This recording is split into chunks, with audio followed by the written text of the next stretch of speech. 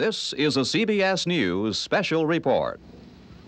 Memphis is a confused and shocked city tonight. No one can believe what has happened.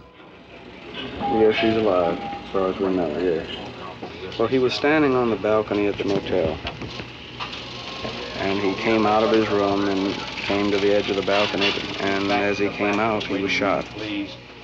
Our report we just got is that it's fatal. I beg your pardon? We just got the report that it's fatal, that the shot was fatal. The wound was fatal.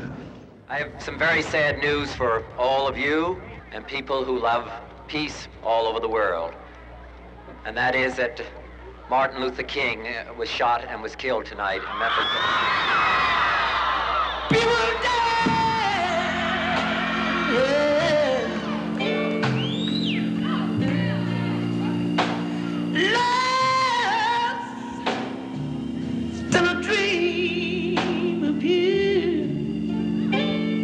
America is shocked and saddened by the brutal slaying tonight of Dr. Martin Luther King.